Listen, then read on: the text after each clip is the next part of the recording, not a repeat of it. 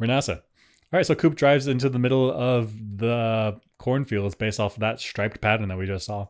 It turns out they find NASA. Don't you know who we are? No, Professor, I don't. We're NASA. NASA. The same NASA you flew for. I heard they shut you down for refusing to drop bombs from the stratosphere on the starving people. So super cool that you find NASA, and it's like exactly the job that he used to have, right? And the thing that caught my attention was that they refused to drop bombs on starving people, and two, they were asked to.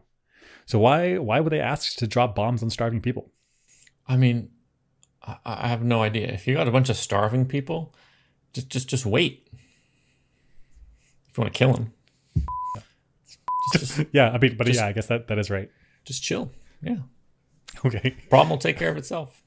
It's a self-solving problem. You just wait and then get ready with shovels to. In fact, you wait a little bit and then the problem solves itself for a little bit until they start starving again, and then you wait a little bit longer and they're gone. Why would they starve a second time? Oh, the first round with cannibalism. I see. I mean, hey, as long as it's not happening near me, why am I going to go out of my way to bomb them? Okay, can I tell you my hypothesis? My hypothesis was that the NASA was asked to drop bombs because, like, before they're fully starving, they're a drain on resources.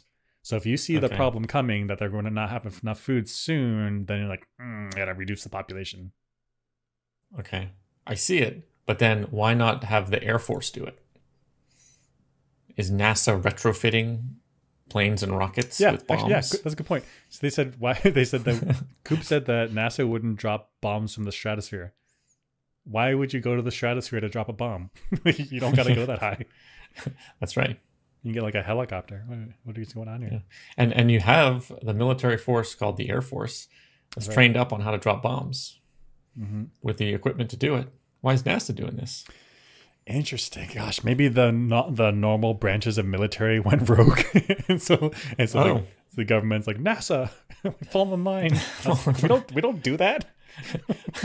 I mean, how many planes does NASA have? They don't have bombers. They're like, get it done. 1,000 Get it done in your experimental test flight craft. That's right. We don't have any rockets to drop bombs. Fly the rockets into the cities. Like, sir, our rockets go up. Yeah. Make them go down. What? Cool. Yeah, I don't understand. Yeah. I'd still work for them. It's super cool.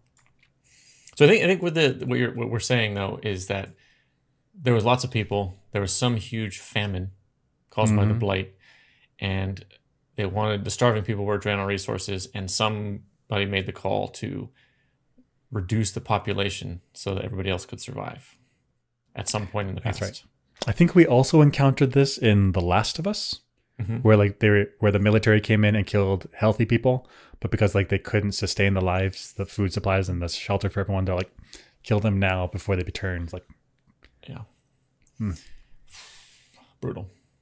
But I get it. But also, oof, I don't want to be in that situation, but I get it. Yeah. This though, so they're NASA. Yeah. I see rocket engines. Yeah. NASA stuff. Yeah. And then if we go to the left, I see, well, this is the huge building with the, what is this, this craft in it? Oh, the Ranger. The Ranger. Yep. On top of a missile. Right. So we've got all this infrastructure here. And if you go to the left again, inside the Ranger is all these screens, which requires all the software. We got robots and we got to do maintenance. Oh gosh, even just the manufacturing of this stuff. Yeah. So this NASA is some secret thing up in the mountains, but like what about finances? What about supply chains? What about suppliers? What about contractors? What about, this is not an easy thing to just do in secret. There has to be some sort of infrastructure in place for it to occur. It felt like it was just kind of ignored. Like, how is this in place if everything's collapsed? NASA is like the tip of the spear. That's right. So it needs all this support structure beneath it. And if that doesn't exist, how is NASA existing? And all of that would be noticeable too, especially in a population that's like significantly smaller than whatever it was in our heyday. Right. Like, to have this operation is substantial. Substantial. Yeah. number of people, the suppliers, the resources, the time, the training. People would notice. That's like a secondary plot problem. I see it. I see why you're not happy. Okay, no, let's move on. Yeah.